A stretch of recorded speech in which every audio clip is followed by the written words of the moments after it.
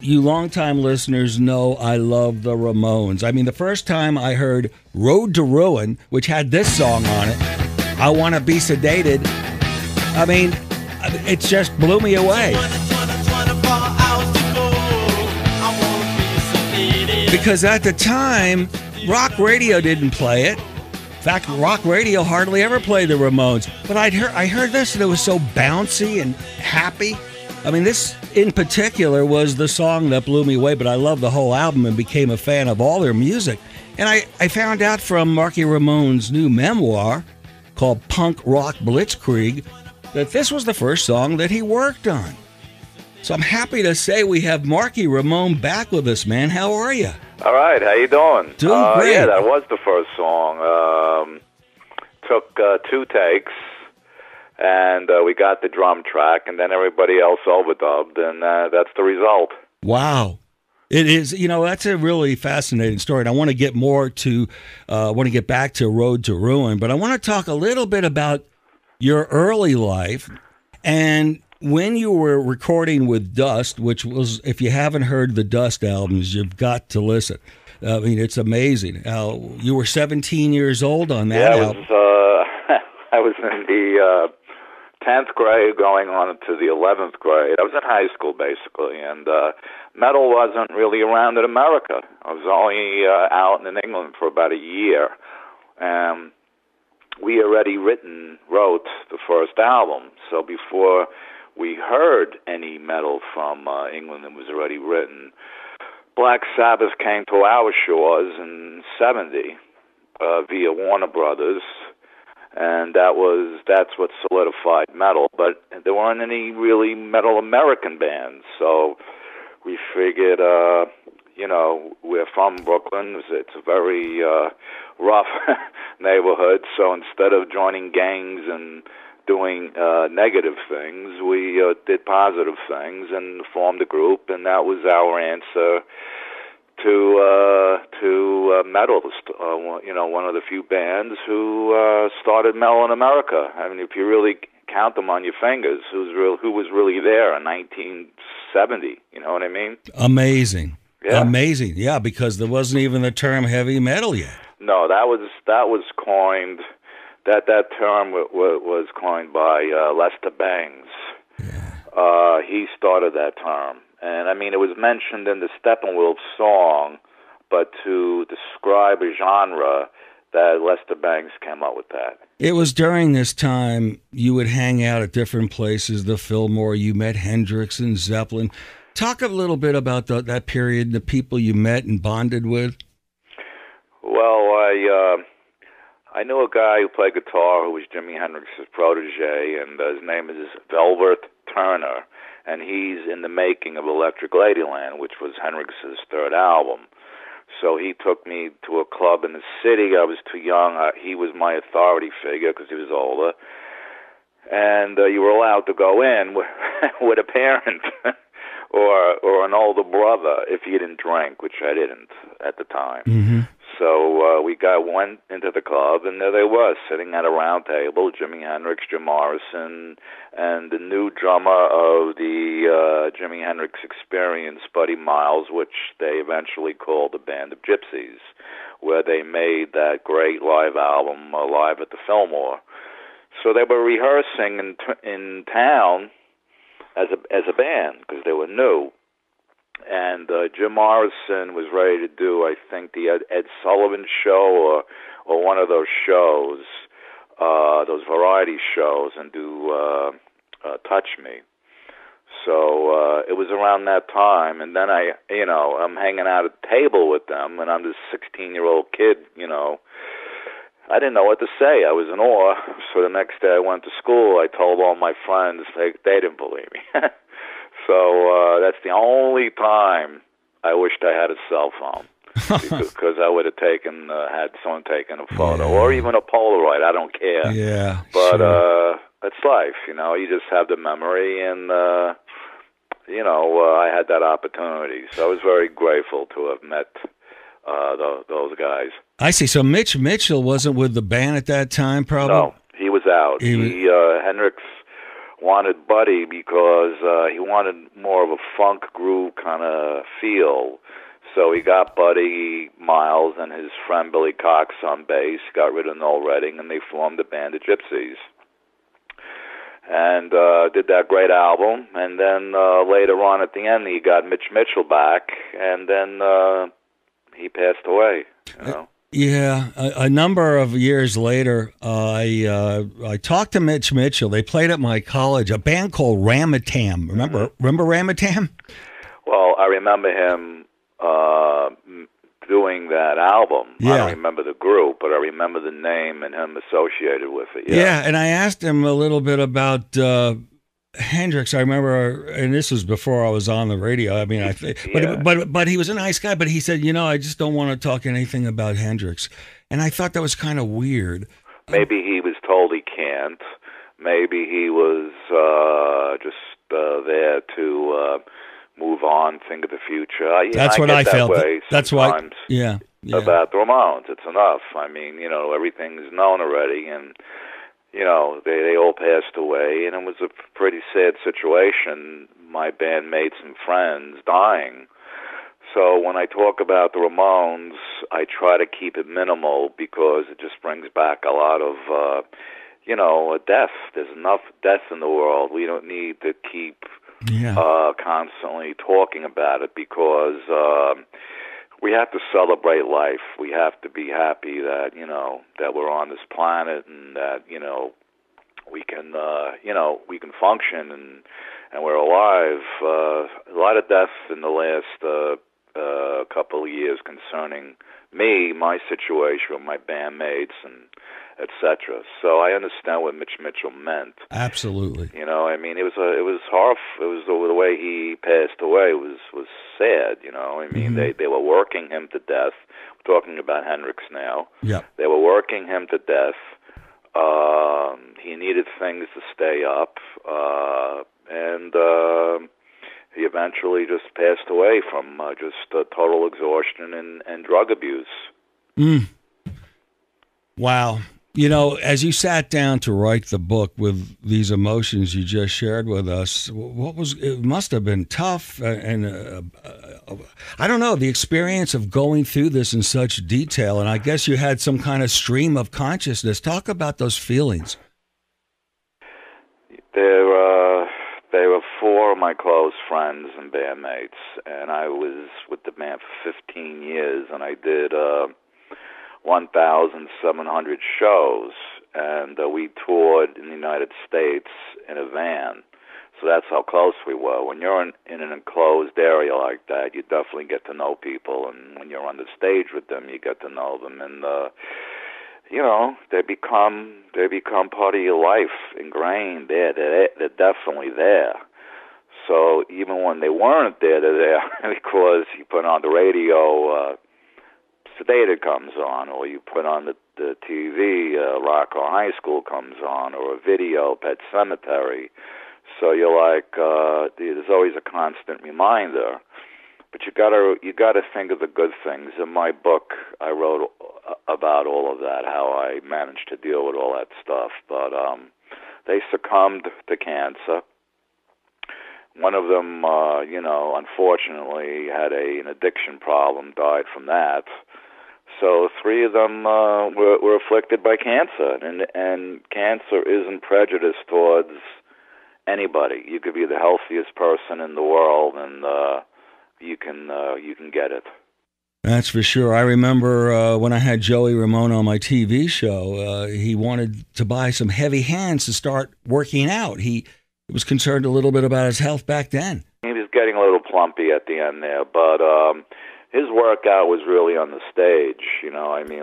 When we played for an hour and 15 minutes, that was really a big calorie burner. I tested when I go into the studio on my own, I count my calories. So if I play for an hour and 20 minutes nonstop alone, doing my Ramones set that I do, I burn 1,200 calories. I'm not surprised. Such a powerful drummer. It's amazing. Well, they can. Well, I don't know who brought this up or who who decided to call us athletes. But there are different phases of drumming. I mean, there are some drummers where you go, wow, that's an athlete. And there are some drummers you go, oh, big deal, you know what I mean? Yeah. So, I guess it's up to the drummer what category, if he fits into that category, Talking to Marky Ramone about his memoir, recently out, Punk Rock Blitzkrieg, My Life it just as came out on a paperback. Yeah, congratulations on that. Yeah, that's pretty cool. I mean, but, who knew, Yeah, and Rockaway, Beach, Rock and Roll, High School, Do You Remember Rock and Roll Radio? That's one of my favorites. The KKK Took My Baby Away. She's a Sensation. Jeez, yeah. I mean... Every song's a hit. And it's so strange, isn't it, that radio pretty much, aside from WNEW-FM, right. And I'm from New York myself, so aside from that, AOR radio ignored the Ramones, and I hated that. That was something I fought against. Yeah, until like 10, 15 years ago. Yeah. We weren't played. Now it's every minute, every day, and, obviously a lot of it had to do with the deaths of Johnny, Joey, and Dee Dee. But I think what happened was the newer generation, thank you, everybody, picked up on the Ramones and realized, hey, how come the last generation didn't pick up on it as quick as we did? So it's great to see the new generation, but also it's great to know that the older generation who grew up on the Ramones continue to still listen to us, Yeah, absolutely. And they continue to turn on other generations about the music. Johnny Lydon told me that it was the Ramones that inspired the Sex Pistols. Oh, you mean he finally admitted it? Oh, he said this years ago. Back in this was probably about 93. Oh, okay. When he told me that. Yeah, because he, the English always want to take credit, but we did start punk, and they did take a lot from us, and so did the Clash. But we liked them. We liked their albums, and I got along very well with members of the Clash and some of the Pistols. And, what happened was when they were recording their first album, the Sex Pistols, they had a copy of the Ramones album there, and they wanted the engineer to make sure that it sounded as good as that. So that's how things work, It's interesting. One of the reasons you wrote this book is you wanted to clear the air on some stories. And one of these stories, I heard it wrong myself, and that was when Spector was producing the album, the rumor was that he was hard to work with, and he actually took out his pistol and aimed at you guys or shot in the ceiling. No, that's all baloney. Right. Talk about what was going on. Well, Phil had a reputation of gun carrying, which he did, and he had a license, which is strictly legal, and he would take out the guns in his studio and fire them in the ceiling or, just play with them. But with us, he never pointed a gun. There is a video out where Johnny Ramone is saying to the camera, Phil, what are you going to shoot me? Phil wasn't even in the studio. Phil wasn't even there with Johnny. He was just assuming that if they did have an argument that Phil would shoot him. That's how afraid he was of Phil. But he would never do that. He would come into the studio, start working, and take the guns off and hang them up on a rack, a clothing rack, or leave them on the side of the board, the recording board. So he wasn't into shooting any of us, because I think he knew if the gun went off, he wouldn't have a band to produce. Mm-hmm. So yeah. That was just a bunch of gossip, rumor, and I hate to blow anyone's bubble about it, but that didn't happen. Right. Well, I'm glad you cleared the air, because that was something that I had heard. Oh, believe me, I would have left that in the book if that happened. It makes a good reading, but that's not true. I mean, that's why I read all the other books, and then I decided to write mine just to give it the reality of what it was really like and what really happened. And by the way, the book is brutally honest. It's not sugar coated. It No. really gives you the picture. And some of the stories, oh, there's so many interesting stories. One that comes to mind is you were at Great Adventure, and I think it was where you took a frog and put it on. Talk about that, because that was he freaked. We're talking about who freaked that? Dee Dee? Dee Dee Ramone. Yeah. We were backstage, and the area we were playing had a lot of grassy areas, and there were frogs, little salamanders. So I took the frog, and I I threw it on Dee Dee, and it landed on his chest. So you would have thought I threw an alligator at him. You know what I mean?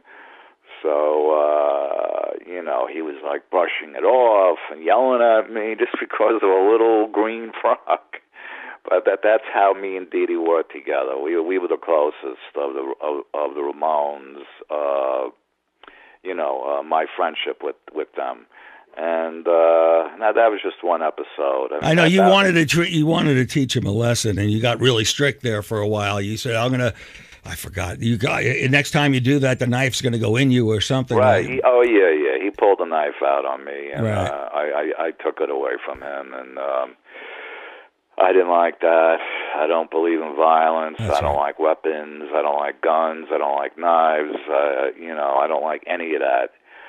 And I warned him. I said, "You do it again, and I hate to think that way, and try to think violently." And I just said, "Don't do it again." You know. Yeah.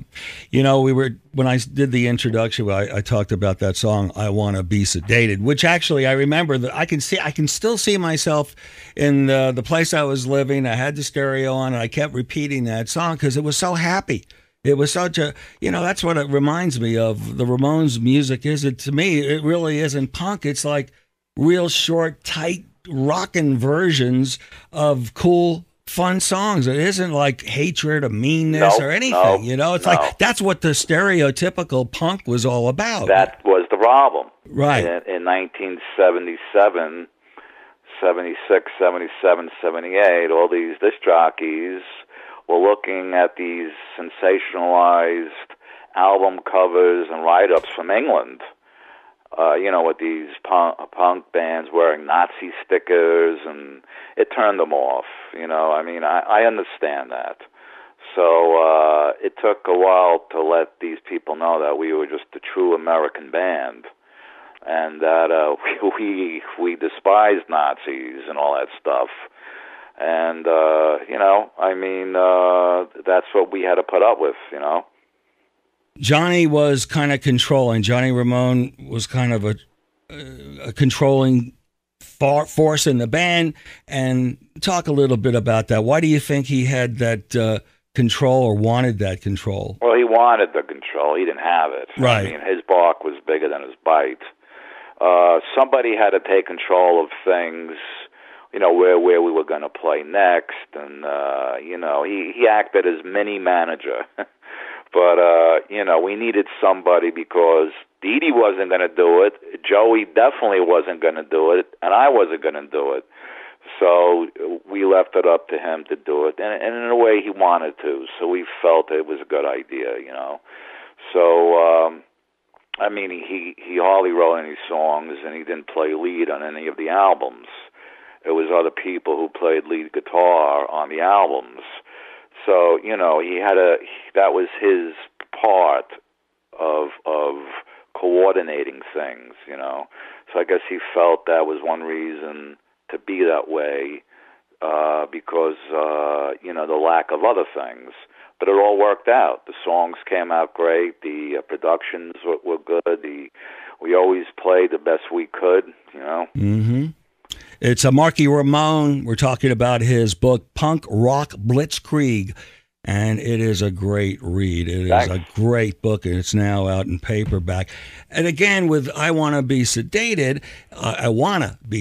I should say, yeah. You actually, it was interesting, you said it was kind of slow when you heard it, and you said, we got to pick up the pace here. Oh, yeah. Yeah, and that really worked. Yeah, it was.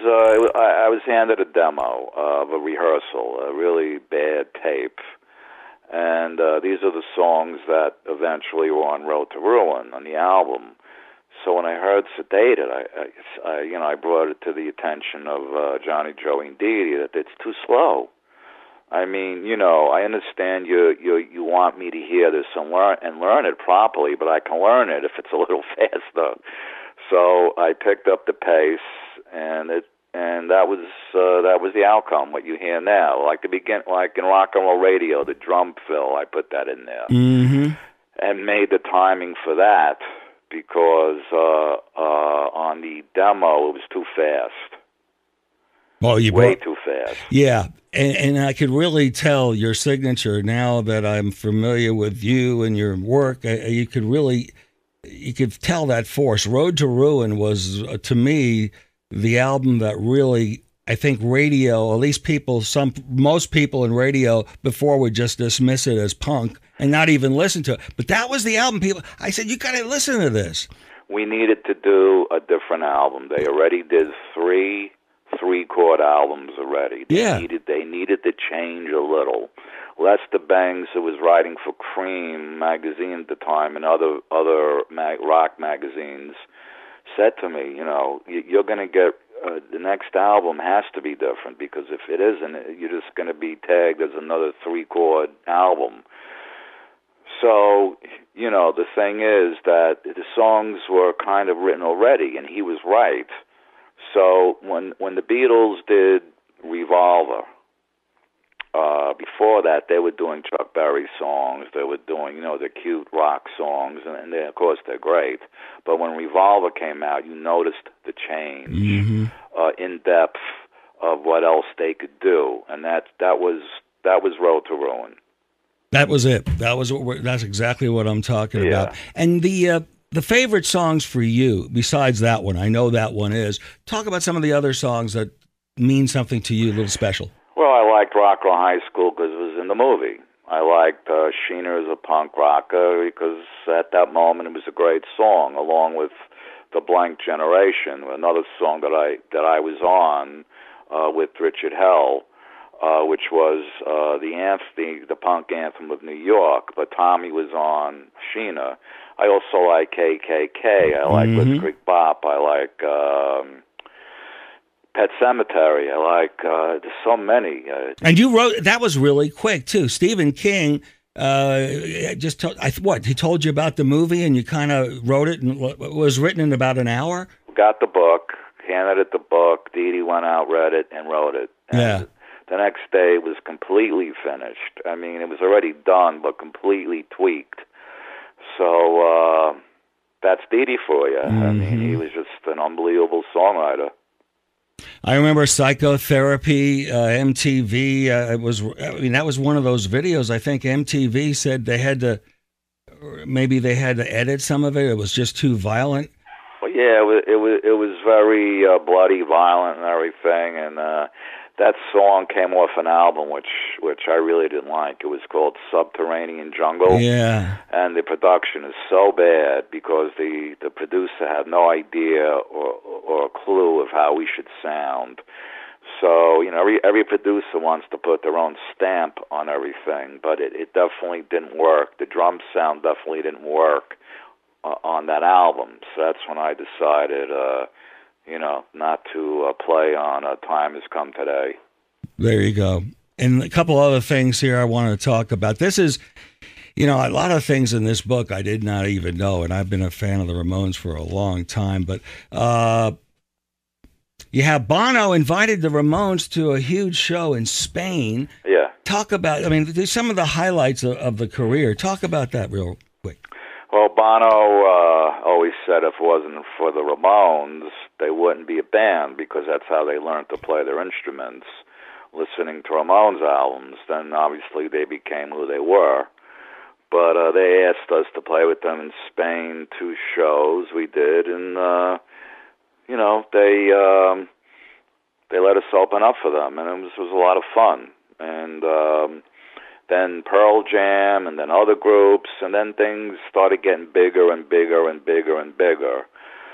And we were always grateful for these bands for giving us a shot for playing in front of more people.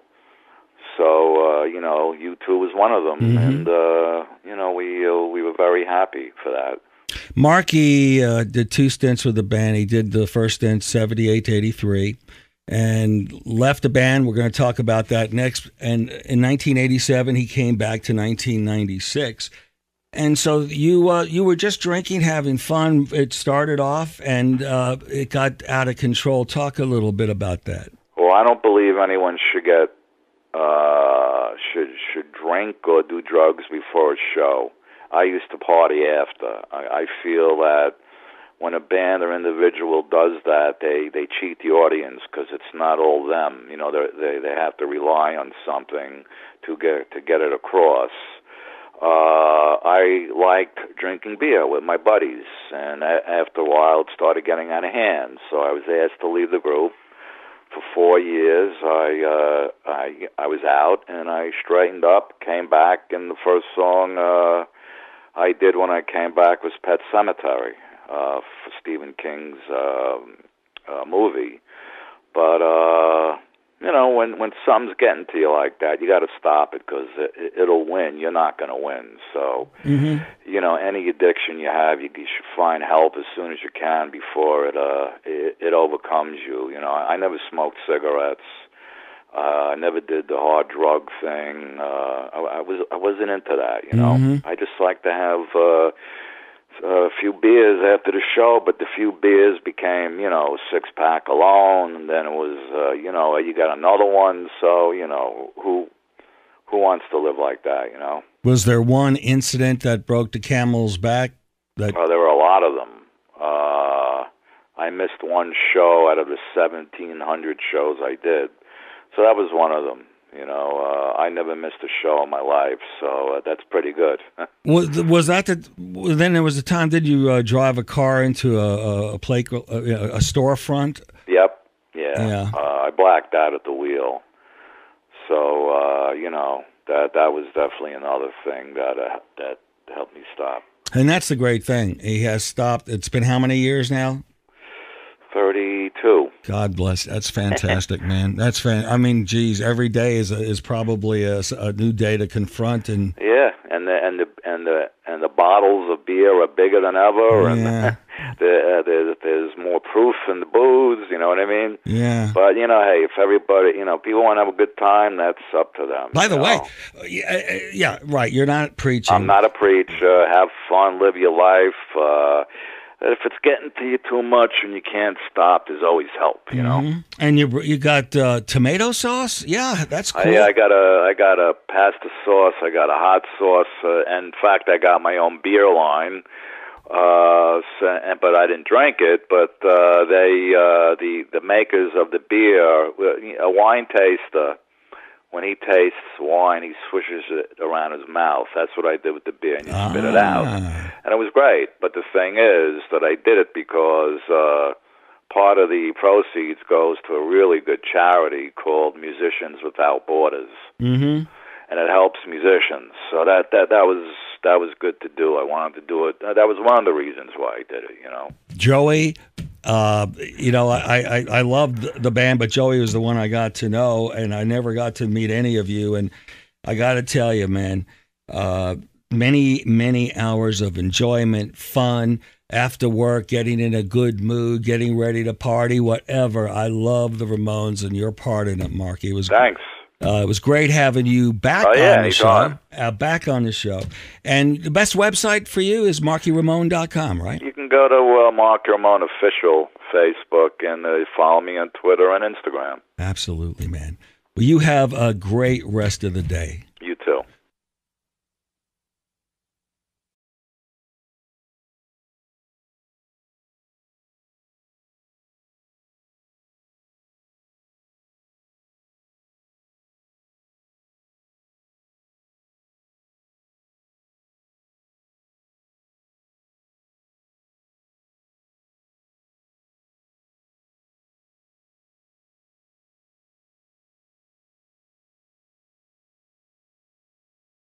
You definitely get to know people, and when you're on the stage with them, you get to know them, and they become part of your life, ingrained. They're definitely there. So even when they weren't there, they're there because you put on the radio, Sedated comes on, or you put on the TV, Rocco High School comes on, or a video, Pet Cemetery. So you're like, there's always a constant reminder. But you gotta think of the good things. In my book, I wrote about all of that, how I managed to deal with all that stuff. But they succumbed to cancer. One of them, unfortunately had an addiction problem, died from that. So 3 of them were afflicted by cancer, and cancer isn't prejudiced towards anybody. You could be the healthiest person in the world, and you can get it. That's for sure. I remember when I had Joey Ramone on my TV show, he wanted to buy some heavy hands to start working out. He was concerned a little bit about his health back then. He was getting a little plumpy at the end there, but his workout was really on the stage. Like when we played for an hour and 15 minutes, that was really a big calorie burner. I tested when I go into the studio on my own, I count my calories. So if I play for an hour and 20 minutes nonstop alone, doing my Ramones set that I do, I burn 1,200 calories. I'm not surprised. Such a powerful drummer. It's amazing. They can. Well, I don't know who brought this up or who decided to call us athletes, but there are different phases of drumming. You longtime listeners know I love the Ramones. The first time I heard "Road to Ruin," which had this song on it, "I Want to Be Sedated," it just blew me away. Because at the time, rock radio didn't play it. In fact, rock radio hardly ever played the Ramones. But I heard this, and it was so bouncy and happy. This in particular was the song that blew me away, but I loved the whole album and became a fan of all their music. And I found out from Marky Ramone's new memoir called Punk Rock Blitzkrieg that this was the first song that he worked on. So I'm happy to say we have Marky Ramone back with us, man. How are you? All right, how you doing? Doing great. Yeah, that was the first song. Took 2 takes, and we got the drum track, and then everybody else overdubbed, and that's the result. Wow. It is, that's a really fascinating story. And I want to get back to Road to Ruin, but I want to talk a little bit about your early life and when you were recording with Dust, which was, if you haven't heard the Dust albums, you've got to listen. It's amazing.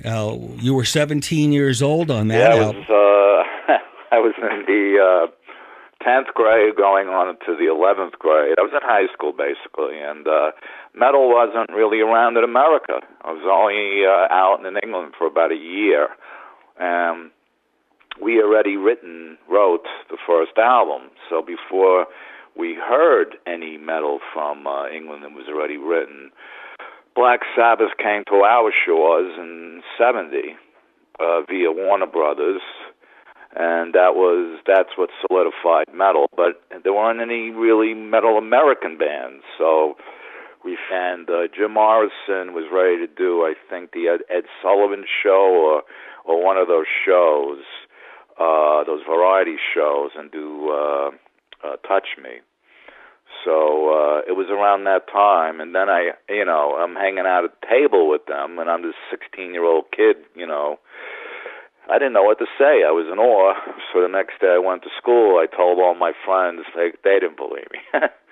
So that's the only time I wished I had a cell phone. Because I would have had someone taken a photo, or even a Polaroid. I don't care. Yeah, but sure. It's life, You just have the memory, and I had that opportunity. So I was very grateful to have met those guys. I see. So Mitch Mitchell wasn't with the band at that time, probably. No, he was out. Hendrix wanted Buddy because he wanted more of a funk groove kind of feel. So he got Buddy Miles and his friend Billy Cox on bass, got rid of Noel Redding, and they formed the band, the Gypsies. and did that great album. And then later on at the end, he got Mitch Mitchell back, and then he passed away. You know? Yeah, a number of years later, I talked to Mitch Mitchell. They played at my college, a band called Ramatam. Remember Ramatam? Well, I remember him doing that album. Yeah. I don't remember the group, but I remember the name and him associated with it. Yeah, and I asked him a little bit about Hendrix. I remember, and this was before I was on the radio. I mean, but he was a nice guy. But he said, I just don't want to talk anything about Hendrix. And I thought that was kind of weird. Maybe he was told he can't. Maybe he was just there to move on, think of the future. We're from Brooklyn. It's a very rough neighborhood. So instead of joining gangs and doing negative things, we did positive things and formed a group, and that was our answer to metal. One of the few bands who started metal in America. I mean, if you really count them on your fingers, who was really there in 1970? You know what I mean? Amazing. Yeah. Amazing. Yeah, because there wasn't even the term heavy metal yet. No, that was coined. That term was coined by Lester Bangs. Yeah. He started that term, and I mean it was mentioned in the Steppenwolf song, but to describe a genre, that Lester Bangs came up with that. It was during this time you would hang out at different places, the Fillmore. You met Hendrix and Zeppelin. Talk a little bit about that period, the people you met and bonded with. Well, I knew a guy who played guitar who was Jimi Hendrix's protege, and his name is Velvet Turner, and he's in the making of Electric Ladyland, which was Hendrix's third album. So he took me to a club in the city. I was too young. He was my authority figure because he was older, and you were allowed to go in with a parent or an older brother if you didn't drink, which I didn't at the time. Mm-hmm. So we went into the club, and there they were, sitting at a round table, Jimi Hendrix, Jim Morrison, and the new drummer of the Jimi Hendrix Experience, Buddy Miles, which they eventually called the Band of Gypsies, where they made that great live album, Live at the Fillmore. So they were rehearsing in town as a band because they were new. Future. That's what I felt. That's why. Yeah. About the Ramones. It's enough. I mean, everything's known already, and they all passed away, and it was a pretty sad situation. My bandmates and friends dying. So when I talk about the Ramones, I try to keep it minimal because it just brings back a lot of death. There's enough death in the world. We don't need to keep constantly talking about it because we have to celebrate life. We have to be happy that that we're on this planet and that we can we can function and we're alive. A lot of death in the last couple of years concerning me, my situation with my bandmates and etc. So I understand what Mitch Mitchell meant. Absolutely. I mean, it was horrible. It was the way he passed away was sad. I mean, they were working him to death. We're talking about Hendrix now. Yeah. They were working him to death. He needed things to stay up, and he eventually just passed away from just total exhaustion and drug abuse. Wow. As you sat down to write the book with these emotions you just shared with us, it must have been tough. And I don't know, the experience of going through this in such detail. And I guess you had some kind of stream of consciousness. Talk about those feelings. They were four of my close friends and bandmates. And I was with the band for 15 years. And I did 1,700 shows, and we toured in the United States in a van. So that's how close we were. When you're in an enclosed area like that,